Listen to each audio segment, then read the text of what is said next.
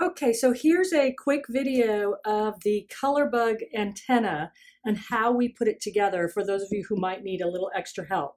I'm referring to page 6, I believe, of the PDF pattern here. It's actually figure 17 where we're starting with. And the pieces that you need are two 5.5 by 6.5 inch background rectangles, your antenna pieces, which are two 1.5 by 5 inch pieces or scraps, and then one 4 by 4 inch square of your background fabric.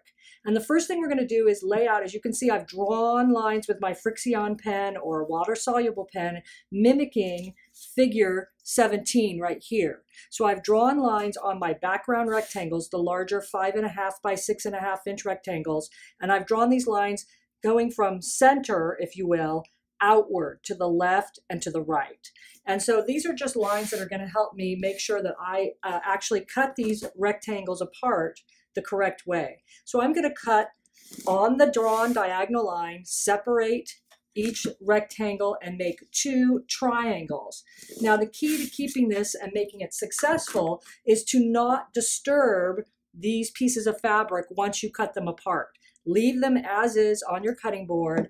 You've now cut them apart there. Place the 4 by 4 inch square off to the side for a minute, and to grab your antenna scraps or the antenna 1.5 by 5 inch strips. And as you can see, I've drawn a V shape on these. These V shape will help me align the background triangles onto the antenna correctly. So the first thing I'm going to do is just place these antenna strips in the middle of my background triangles, just like so. And you can see I've got them rather centered in the background triangles. So there's about 1.5 inches here and 1.5 inches there. Let's leave the left side as it is. We don't want to touch anything in this pile. In fact, we're just going to move it right off to the side over here for a moment and only concentrate on the right-hand antenna. So I've got my two background triangles, I've got my antenna strip. I'm just going to simply take the bottom triangle and I'm going to place this long edge of the triangle along this drawn line that I drew here with my water-soluble pen. So that's going to help me align the background triangle in the right direction to make this antenna. So I'm just going to simply flip this over, align it onto the line right there. You can see I've got a little piece of antenna peeking out there, and I'm going to take this over to my machine and just sew down this long diagonal edge. So you can see now that I have sewn down the long diagonal edge there, and that's what it looks like from the other side.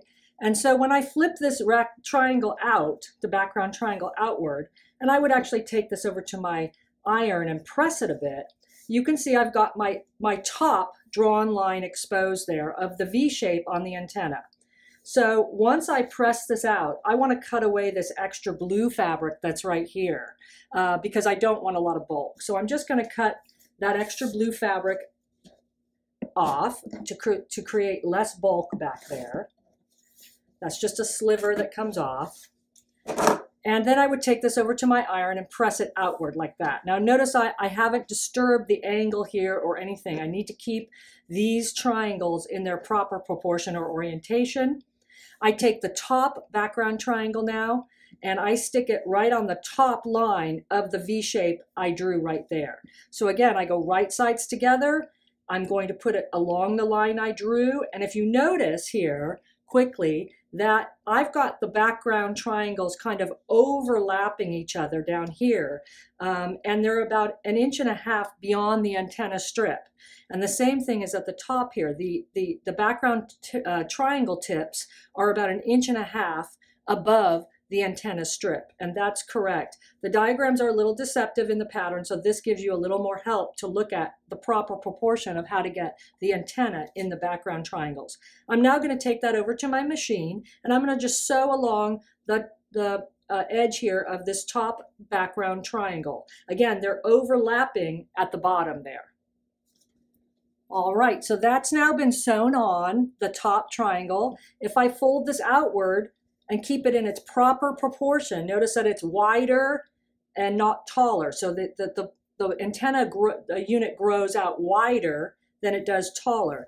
But notice that the antenna is also facing upwards to the right, and that's what it would look like once you've sewn both triangles on. Again, I'm going to go ahead and trim away this excess antenna fabric back here so that I can reduce the fabric bulk when pressing and when the block is put together.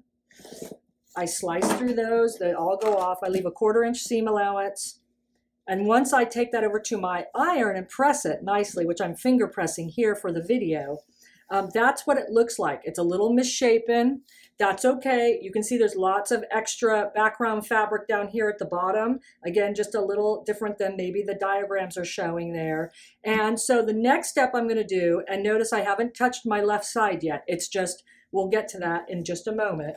The next thing I'm going to do for this right side antenna is I'm actually going to chop off haphazardly the top of it.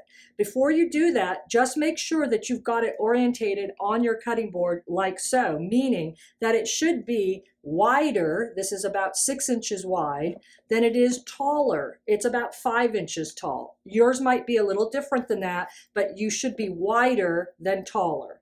If you have it orientated like this on your cutting board, that is incorrect, just so you know. So you want it to look like that on your cutting board.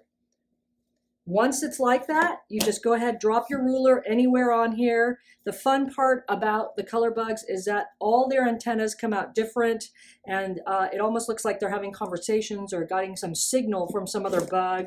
So you just chop off the top there, and then we take our 4 by 4 inch background square that's left over, and we're going to cut this in half diagonally. So we'll create 2 triangles. And one triangle will just simply sew onto the top half here of this right side antenna. We're going to do that. So you just put right sides together.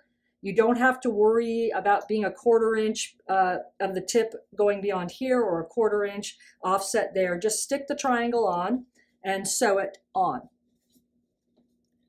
Once the background triangle is sewn onto the top of your antenna unit, like so, you'll just simply take it over to the iron. Again, press it outward like so, make it flat as possible. That's what it will look like, the unit, when it gets done. The next step, after you repeat this on the left side, so you're going to make exactly the same thing that we did here on the right side to the left side. The next step to your antenna building is to simply square this down. So you'll want to take from the pattern shape insert or template shape sheet. And there'll be a little thing here called antenna square down window template. You can choose to either cut that shaded area out on your piece of paper or your pattern, or you can create a window template, which is simply 3.5 by 5 1/4 inches wide. It's a little window, and I'll show you what I have.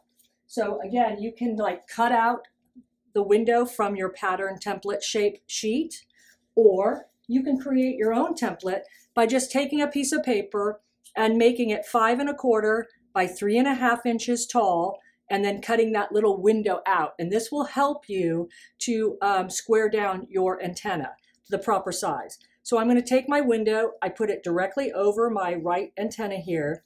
And you know, the pattern says leave at least a 1/4 inch. I like to leave sometimes a 1/2 inch, a 1/4 inch. I sneak this around from right to left or top to bottom. You can move the template to what you think looks good. You definitely want to make sure that you leave at least a 1/4 inch seam allowance at the top and at least a 1/4 inch seam allowance at the bottom of your antenna, so that when you sew it into your block, you're not cutting off your antenna here.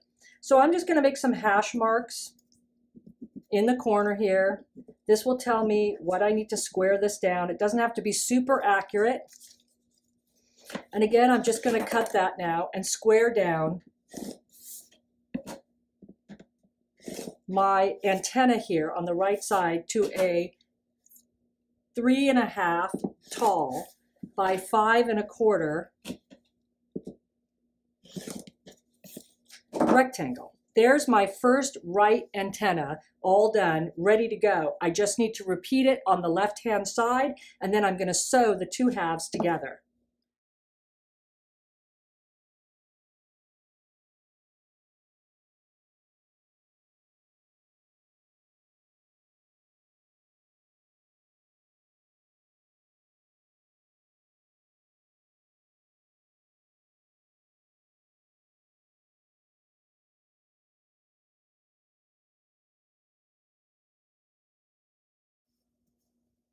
And that's how you sew the two antennas together. So that's one unit that gets attached to the top of your Colourburg block.